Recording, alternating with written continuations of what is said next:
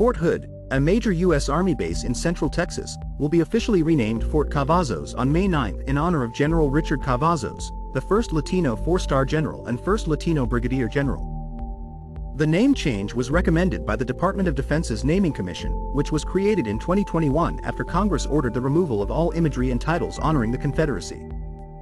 The base currently bears the name of a Confederate general, John Bell Hood.